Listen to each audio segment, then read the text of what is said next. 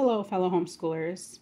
I know it's been quite a long time since I've made any videos here on my channel. I just thought I would go ahead and drop a video right now on what we used for my daughter's third grade year. I'm going to start with this first video, and as you can see, it's of our math curriculum. So for third grade, we decided not to go with the good and the beautiful that we had actually used for K through 2. I decided against the good and the beautiful just because I wanted something a little bit more rigorous and something that would really help my daughter perfect those math facts, okay? Abeka is very well known for helping children to perfect their math facts, and this is something I thought my daughter really needed in order to set her up for mathematical success, okay? Math facts, in my opinion, as someone who has part of her degree in mathematics, math facts, in my opinion, are vital to being successful in more advanced math classes, right? So arithmetic 3 is what my third grader is doing. Sorry about the noise in the background. That's my dishwasher. Anyhow, arithmetic 3 is what we went with. What it's comprised of, if you're doing parent-led without the videos like me, I recommend getting the curriculum lesson plans. We also have, of course, the work text. This is the book that the student works out of. And then the work text teacher key, which is always nice to have because you are able to check the work of your student very fast. I also do recommend getting these arithmetic 3 to 6 tables and fact charts. What this is basically what it says. They're multiplication and division tables. And then some facts in the back of addition and subtraction, multiplication and division, like mixed facts, for them to work on. Okay. Also here we have the arithmetic 3 teaching charts. These we use a ton. So I've seen comments and questions on different Abeka community Facebook pages. Sorry, that's my birds. Anyhow, and a lot of people ask, do I really need these math charts? If you're doing parent-led, I really recommend the math charts. Both sets, okay? Because I have used these over and over and over again with my daughter. So some of them we don't use so much, like these in the beginning. I also didn't really use these because I just draw out my own graphs. When it says fill out a graph, I just draw it on our board, okay? Now, these other ones, we use this one a ton. All of the rest of them, we use a ton, okay? Especially the ones with the measurements. These we use over and over and over again. Okay. So these are just some of the charts that are included. This is the rest of the Roman numerals behind that paper. Okay, also some on back. Again, this is a graph. We don't really use that one. I just draw it on the board. Place value chart. Just the tons of charts that they include. This one is very helpful for helping the child remember the steps when it comes to converting certain measurements. Okay. And just a lot of very useful charts, I'm sorry. Losing my mind here. Okay. Then in the back they have like some calendar stuff that you can use. I didn't use any of their calendar charts in here. There's like maybe 5 or so. I didn't use any of these. We have our own calendar system that we use for homeschooling. But anyhow, I just keep these in a nice little binder. One of these, very helpful. Whenever we need it, I can just flip and use. Okay, aside from that, I also did decide to get the quiz test and speed drills. So I got them here inside. And then that's the key. Okay. What these look like, I'll go ahead and show you really quickly. Let's see. That's what they look like. Very short and sweet. So they'll tell you, pull out speed drill number 94 for lesson 94. Okay, there it is. Just a small number of problems for them to do, and they're given a certain amount of time, 3 minutes. Okay. I know there are some children, they don't do good with time. Well, scratch off the time, don't do it, I guess. Okay. But this is where you'll find all of the tests, quizzes, and speed drills right in this book. Okay.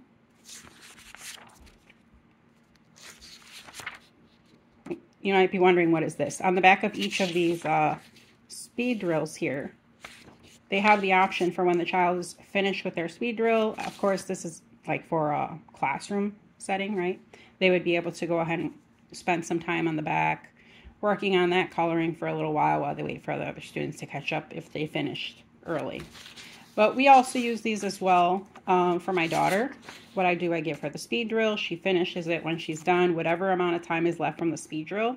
Like let's say this one, she had 2 minutes, she finishes it in 45 seconds. So she has 1 minute, 15 seconds left from that time. I'll add another 5 minutes to that, and she can use that 6 minutes and whatever left over to work on one of these coloring pieces here. Okay.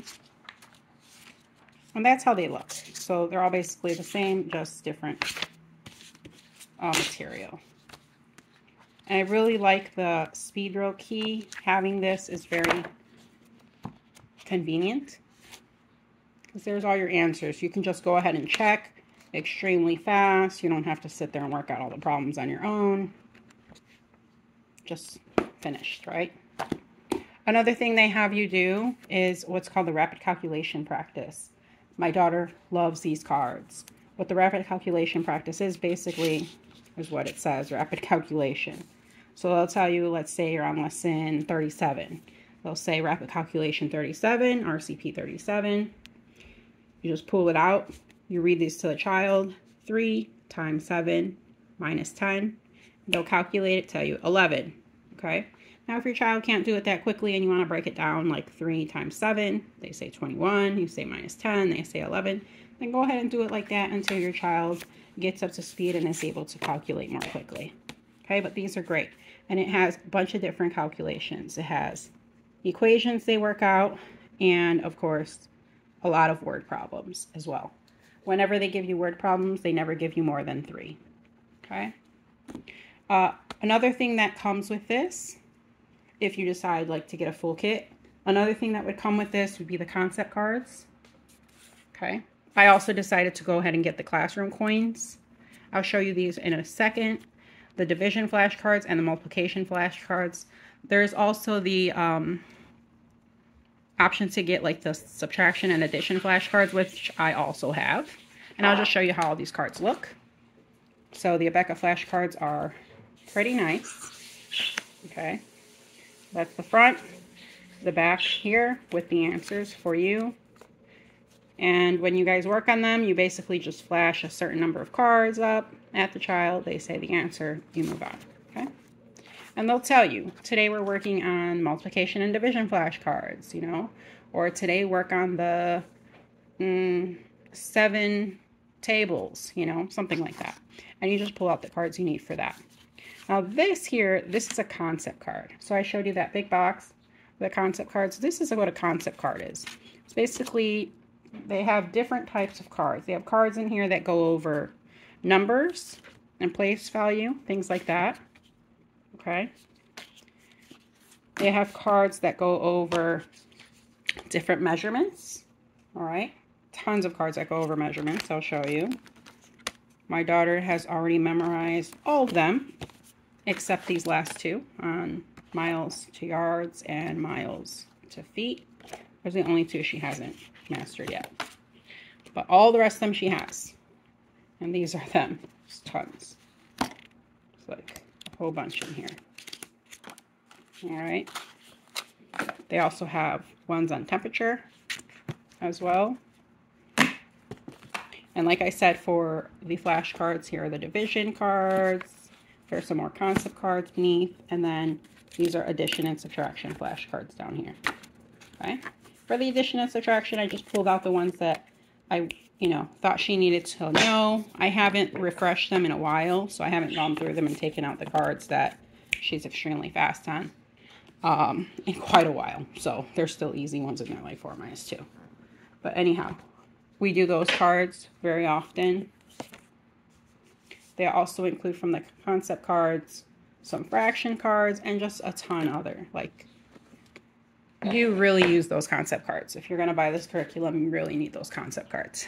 Again, classroom coins. I'll show you what these look like.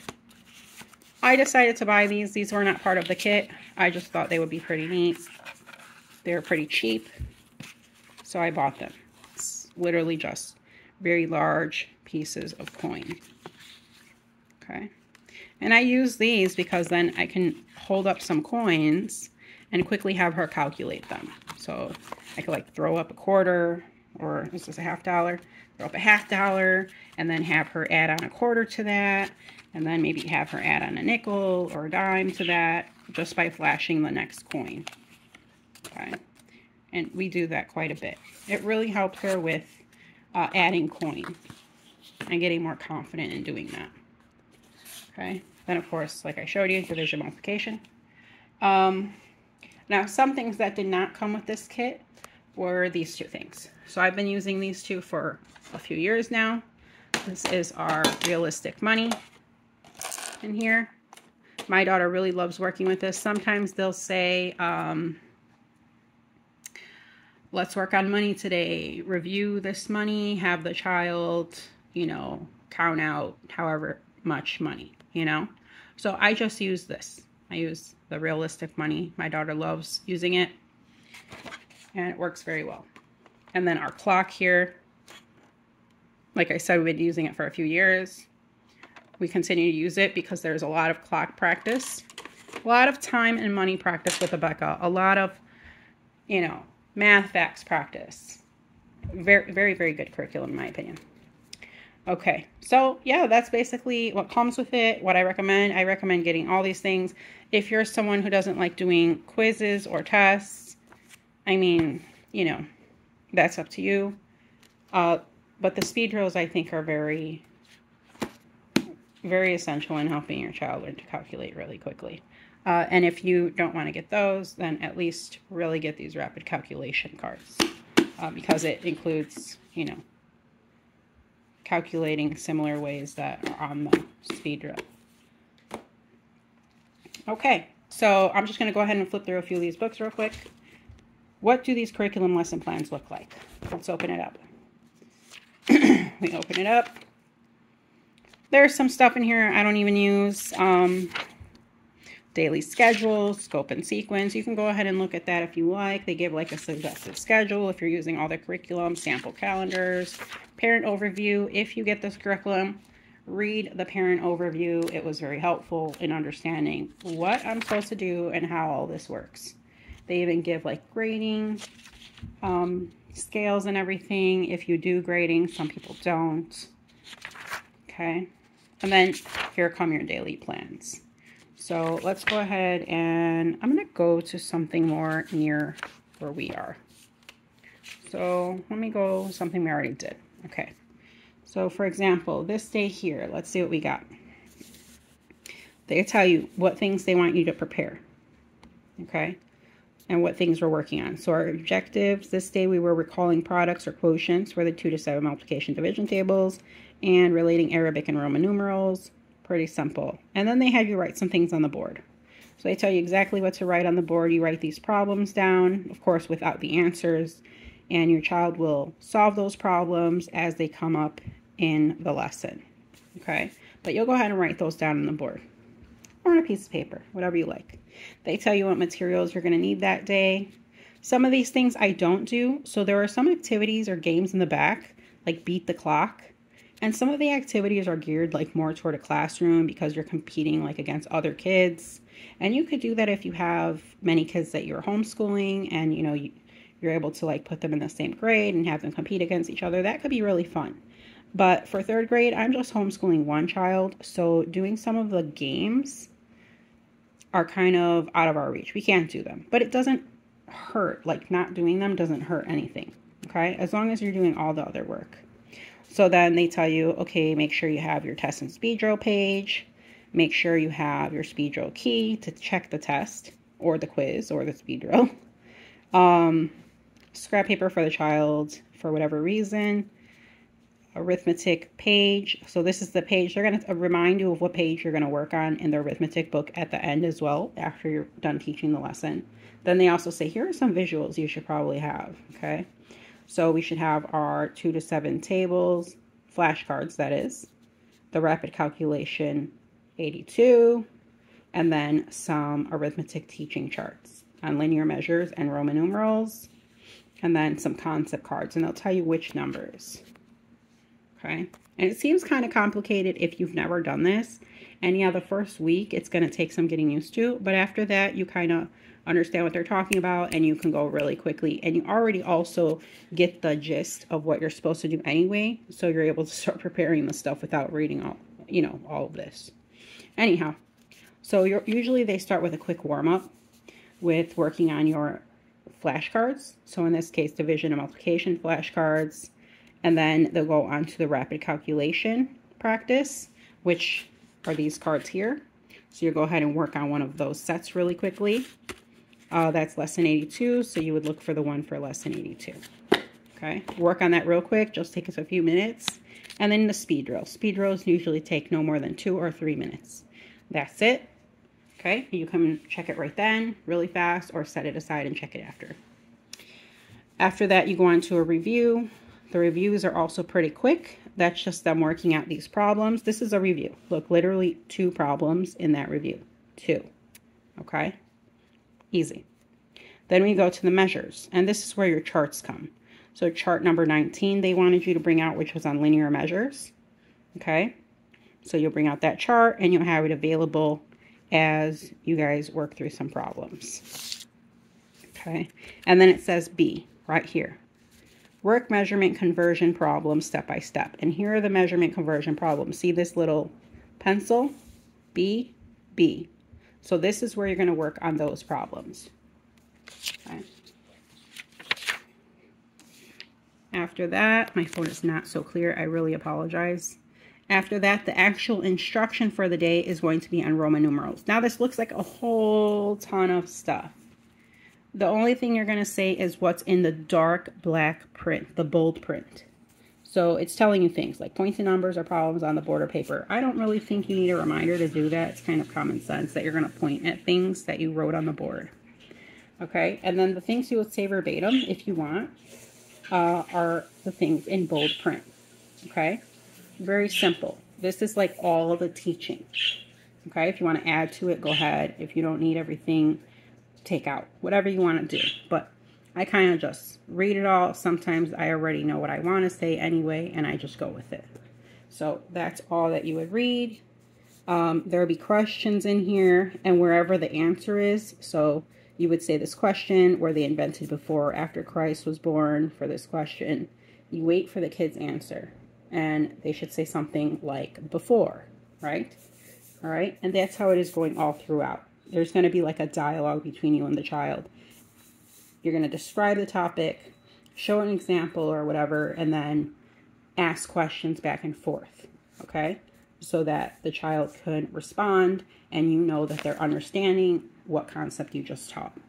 After that, that instruction takes like, I don't know, maybe 5 minutes, 10 minutes, depends on you and your kid.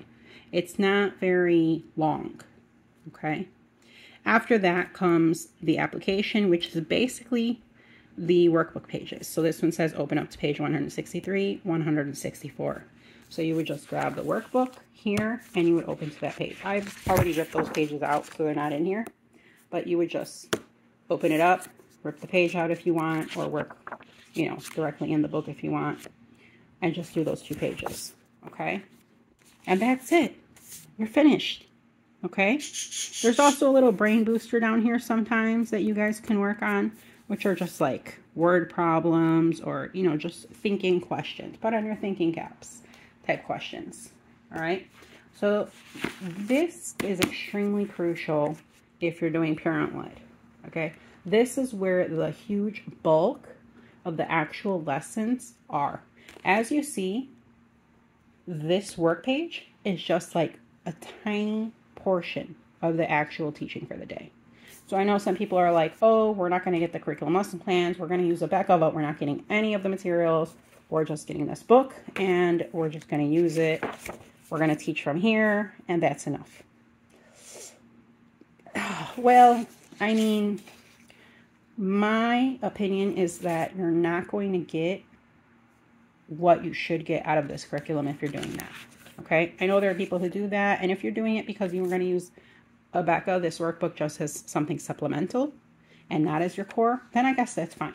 But if you're using this as your core curriculum, you want to have everything in order to really help teach your child, right? To benefit from the curriculum. You won't benefit from it to its fullest extent without these pieces, okay? So now I'm just going to go ahead and show you what this book looks like. A lot of pages have already been ripped out because we finished them, okay? As you see, it's on page 185 already, all right? And this is what it looks like. Nice colors. The top of every single page has a recap of whatever the child learned. Kind of like a reminder. Hey, this is what you learned today. You know, don't forget. Here's your reminder with some example problems just in case. Okay. And the way the worksheets work here is you have them take out their worksheet. They'll go ahead. You can have them read this section. I always have my daughter read this section because I just want her to get used to that, you know. And then after that, they'll have a few problems that review the concept you just learned. They don't give a whole ton on the concept you just learned. They just give like 4, 5 small problems on the concept you just learned. Because this concept is going to be spiraled around. It is going to be reviewed every day for several days until the concept is nailed. Okay? And then it'll become one of the concepts that is considered a review. Kind of like this one here. Okay, this is a concept they learned way back when, and it's just constantly reviewing through over and over in the different lessons. Okay, so like I said, this will be the application of the concept that child just learned. And then after that, they like to put some story problems so the child can work on mastering how to work on and understand those story problems. There is also a lesson toward the beginning of the curriculum teaching. How do I solve a story problem? What are the steps? What am I looking for? Okay. And then after that, like I said, review. This is review of a past lesson. And the whole back here, this is all review of a past lesson. Okay. And then the bottom, they give homework like every, I don't know, every so many lessons. They'll give this little homework section. Okay. We don't really do it as quote unquote homework. Like, okay, you're done. Save that for homework. Nope. My daughter just goes ahead and she works on it right then and there. Bam. Done. Okay. And that's it. There really are not that many problems. This is 3rd grade, so you want more practice. Okay. But I don't think this is overwhelming. I don't think it's overwhelming at all. It hasn't overwhelmed my daughter. She doesn't feel it's too much. But if, you know, your child, if you want, what you can have your child do, let's say you finish the whole curriculum lesson plans lessons, and then you're like, okay, sorry, train outside. I live right in front of the train. Okay. Well, you can always just have them do what I occasionally do, have my daughter do the front of the page, and then that's it. Stop and tell her, okay, save the rest for later. You can do this evening on your own, since it's all review anyway. So that's another option. All right, so let me close that. Of course, here now is the teacher key. What is the teacher key? It's just an exact replica of the student workbook with all the answers in it. That's all it is. Okay. If you want to go without this, you can, but you might want to be 100% sure that you are able to quickly check your child's work that they've completed in their workbook right away, and that you yourself know how to do all the problems and get the correct answers every time, if you're going to be correcting their work without that. Okay, so that's up to you if you want to get that or not. But it makes it very easy to grade your kids' work, so I don't really see why you wouldn't get it. You know, you can buy it secondhand online. There are so many groups out there selling a lot of these things, like all the teachers' keys and whatnot, for a low secondhand price. Like usually you could save 50 to 75% buying it secondhand. So, okay, that's an option. All right, so that's basically it. I've showed you everything that comes with the math. I know this was a longer video, but I really wanted you to see what we used for math this year and what it looks like. Okay, if anyone is looking for a 3rd grade math, I highly recommend Becca's 3rd grade, especially if you have a kid who's good at math. Maybe the program you're currently using is too easy for them, or you think that they can, you know, handle more of a challenge, right? Because there is a little bit of challenges here and there. Abeka is, as what I've heard, is a more advanced curriculum, I guess. It's suiting my daughter very well. So if you think this would be good for your child, then go for it. Okay. I will have some more videos coming up soon of the other subjects that we did use in 3rd grade, as well as I will have an unboxing of what we're using for 4th grade. Okay, that's it for today. Have a great one, and bye-bye.